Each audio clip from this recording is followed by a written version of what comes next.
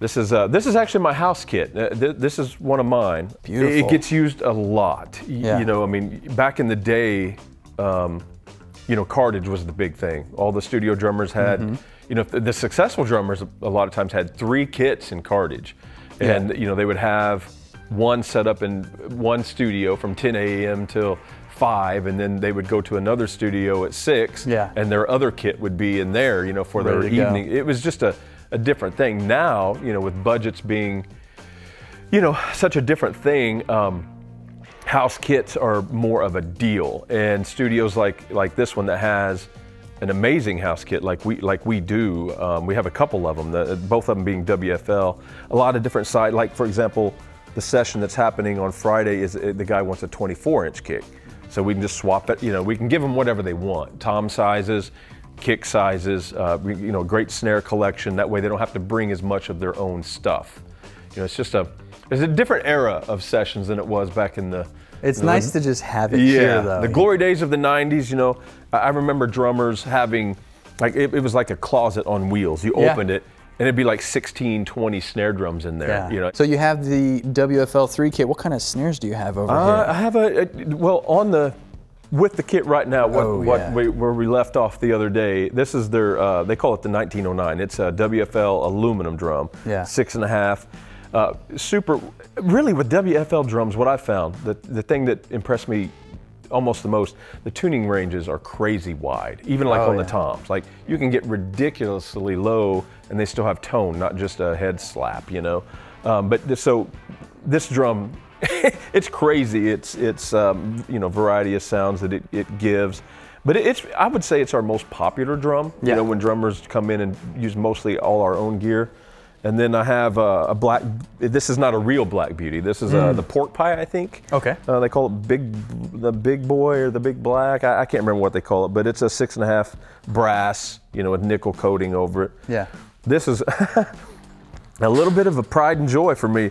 I bought this in like 1992, new. Yeah. It's a pearl free floater brass. Yep. And, you know, sometimes the piccolo, the high pitched piccolo crack is just the thing. Yeah. And I love, you know, because this sat in storage for years. And so now when I am working in here and somebody pulls that out to match a specific song, and I get to hear something that I bought, you know, as a 20-whatever-year-old kid, it's pretty satisfying, you know, that it's still living a life and you know, and when it works too. And works great. This is a WFL mahogany drum. This is a monster. It's probably, you know, number 2 or 3 on the roster of the most used. Because again, the tuning range is crazy wide. That thing can just smack really high pitch. It's gorgeous, and you ought to hear it. And you know, I've had guys tune it really low, and I was just, it's, you know, as you can tell, it's tuned up a little bit right now. But I was amazed at how swampy it was able to get tuned low.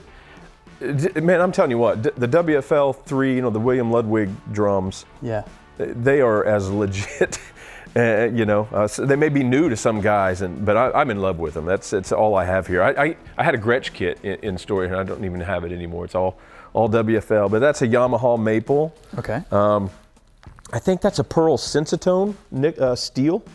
Oh, cool. That one gets drug out. This is kind of cool. I bought a kit years ago when I'm a drummer. And I used to do NASCAR dates. Oh, really? And I, you know, you don't want to take a nice kit to a NASCAR event. So I bought this cheap Pacific kit. You know, it's the DW, like Mexican-made drums.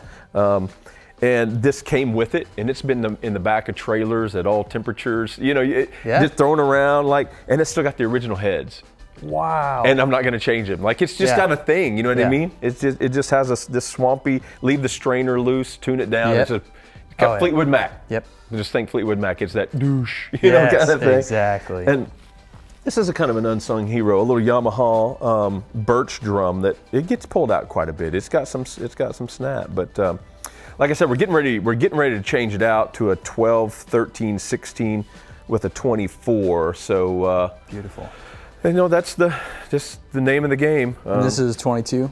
This is a 22-inch kick. Yeah, 13, the drum, 16. 13 and 16. Yep. Yeah. every drummer has their, you know, different thing. And then these cymbals, they're all Heartbeat. These are Heartbeat. These are house kit cymbals. I've got a pretty good collection of these and Pisces. Nice. These are probably the most common house kit cymbals that get pulled out. The Pisces are kind of the old 90s sizes, a lot smaller, a lot more 16 crash, 17 crash. Brighter. A lot brighter, 14-inch, like crispy hi-hat. These are the bigger, more current, like this is a 20-inch crash, I think. That's a 19. This is like a 22-inch crash. It's just the bigger. That's fun. Yeah, it's where things are at right now. Look at that. I mean, that's like a 16. 16, yep. They're 15 or 16. I've got a couple of their hi-hats and a couple of their rides.